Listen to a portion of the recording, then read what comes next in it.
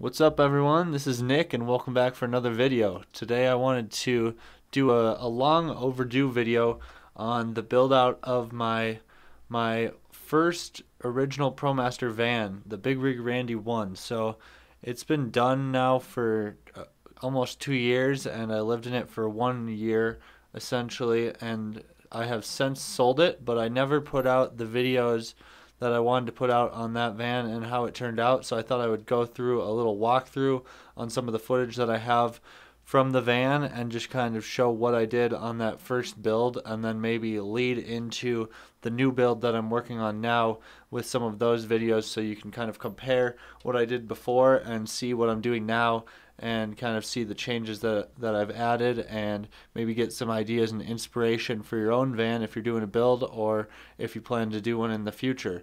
So I just want to walk through the kind of the full tour, I guess, like people do on YouTube, and show you what I did and why I did it, and explain everything and how it worked out after about a year of living in the van and fully traveling the country in it for a significant amount of time. So I'll pull up the clips that I have and we can go through those and roll the footage.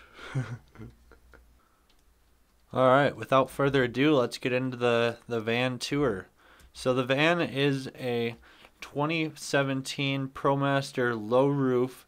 So it's not the high roof. It's got 2 solar panels, 200 watts on the roof, and 2 fans on the roof as well. I really liked having the front and rear fans, so you have one for cooking and then one more for when you're sleeping, or just when you want to have really good ventilation. So starting with the back area, I kind of had just one main storage shelf there, which I had some boxes of all my gear that I would slide in there, as well as one large box in the lower area. And then I would put my bikes and my snowboards and longer stuff on the left side, so I was able to either fit 2 bikes, a mountain bike and a road bike, or about 3 or 4 snowboards and 1 bike. So now that it's empty, you can see all the space, but it is more roomy back there than it looks in the video. Coming into the trunk, you'll see I have my solar charge controller mounted in the back here. This is just so it's easy to go back there and look at it if you ever need to.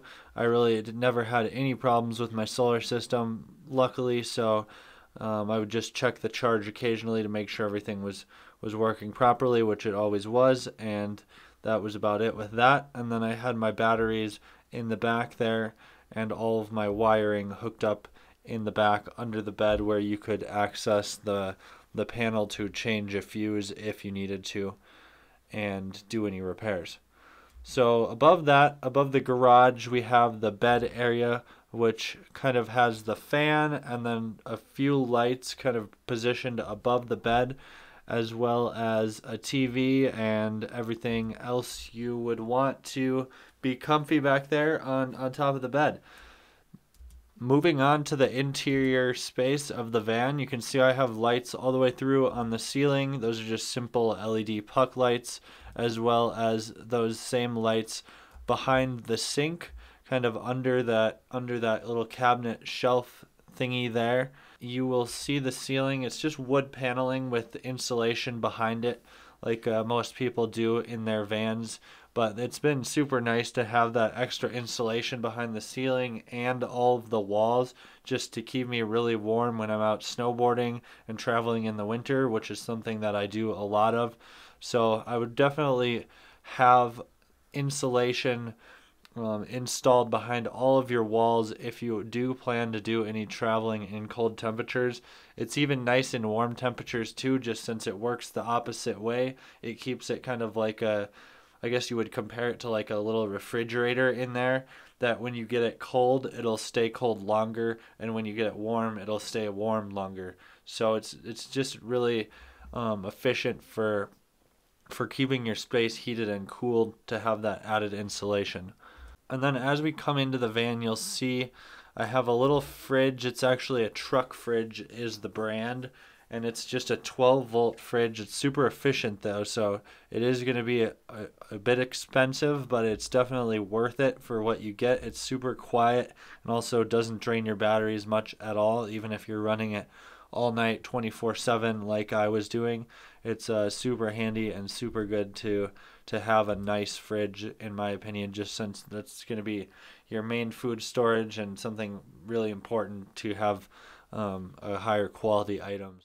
I've also got these cabinets just kind of built out of wood, and they have the little simple latches that you can open and close. I like doing it that way, just since some of the other ideas that people do seem a little more finicky, a little more difficult to work with. So just kept it simple with those, and it always worked super well. I have my sink set up with an electric pump. That little green button there is your on-off switch for the pump, so you just flip that, and then you've got your running water.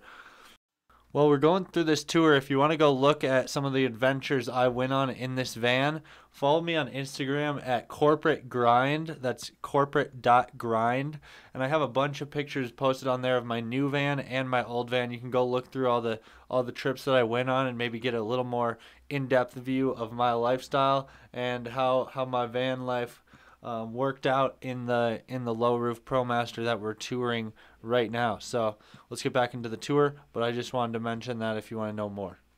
Moving on from that empty tour, here's kind of the look that it had when I had all of my stuff in the van. So I just set it up really nice Instagram style, just to take a quick little video here and show you guys kind of what it looks like to actually be living in it. So you'll see I have obviously all my stuff in there. I've got my table in there. And then I have just a little extra bench seat or a little box seat there that I can use if I have guests over. Also adds a little storage for my camera equipment. Yeah, you'll see with my table it swivels, so that was kind of a nice feature to have just when you're cooking or whatever. You can get it out of your way a little bit, and then you can swivel it back for eating, or if you want to dine with a second person, it's nice to have that ability.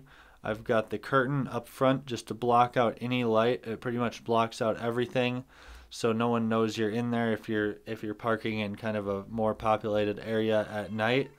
And then my fridge, I've got it somewhat full of food here. It does fit a good amount of food, so that was nice. I can get most of the groceries that I would normally get and then store those all in there. And I've got different hooks placed around the van. You'll see I've got one just there next to the bed, hang my headphones or my hat or whatever. Then I've got some more over here and some more in the back of the van too.